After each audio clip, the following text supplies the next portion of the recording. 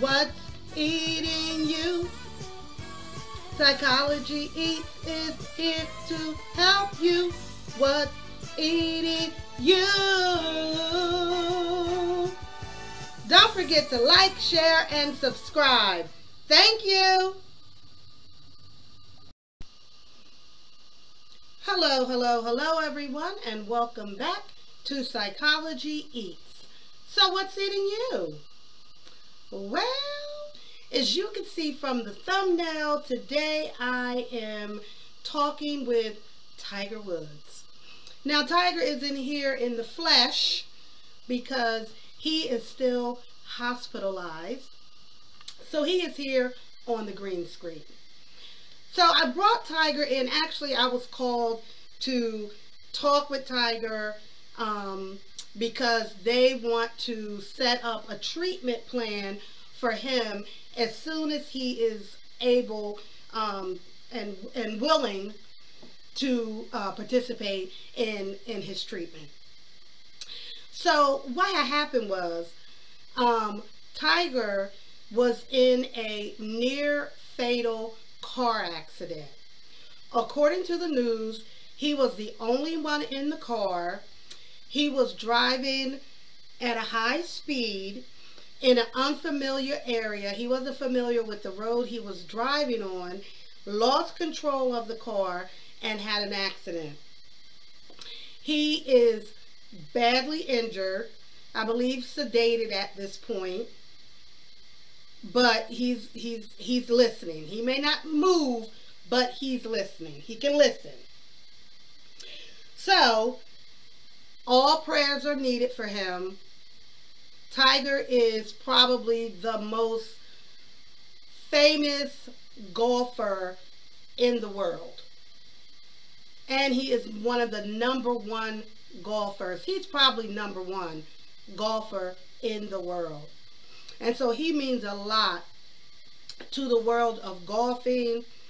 He means a lot to people who are brown like him, that see him in an industry or working in a sport that usually was not for people of color. So he's very important, not only to us in his fans, but to his family. He is the father of 2 children. So I want to look a little bit back on his history, and this is the reason why I'm recommending what type of treatment I'm recommending for Tiger. About 10 years ago, when he was married, he admitted to being a sex addict. And I think we left off with maybe 300 women who claimed they had a quick sexual encounter with Tiger. He admitted that he was definitely a sex addict. He didn't care who these women were. He didn't have a particular type. Well, he had a particular type, but within that type, it was anybody, from the subway cashier all the way to a woman who was worth $1 million. The man did not care, which leads me to believe that he really did have a real sex addiction. He also admitted that he had an issue with opiates. Tiger has been through a lot of surgeries.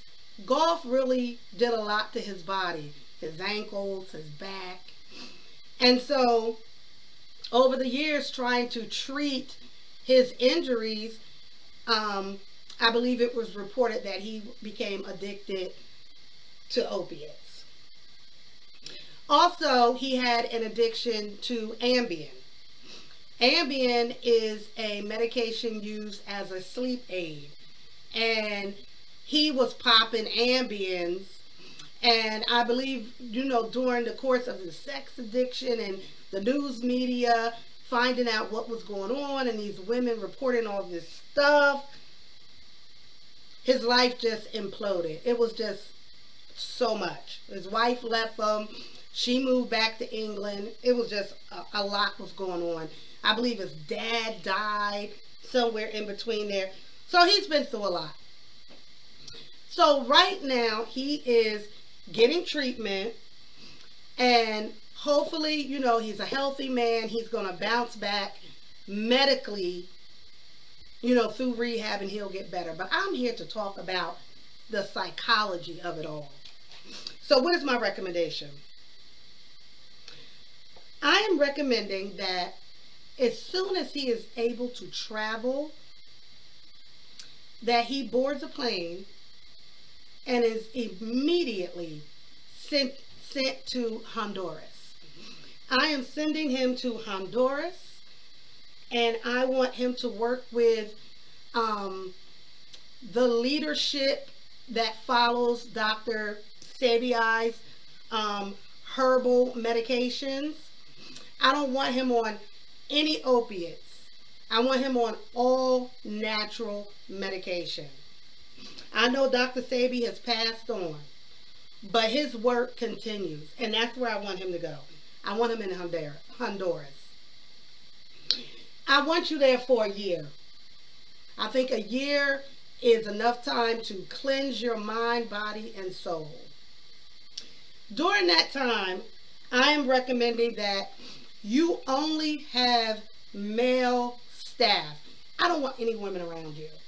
I don't want any women around you, because I believe you still are dealing with that sex addiction. I don't want that to be, I don't want your sex addiction to interrupt your healing. So for 1 year, you won't see any women. There will be no women. I will allow your children to visit. They can visit, I'm going to say, once a month as you move in through this treatment. And that's it. I'm not going to hold you long because I know you don't feel good. But that's it. That's all. As soon as you're able to travel, one-way ticket to Honduras, where you will receive the best naturalistic medication and treatment that is available to you. That's all I got for Tiger. I wish him well. Don't forget to like, share, and subscribe to my channel. And let me know in the comment section, who do you want me to diagnose next? Thank you.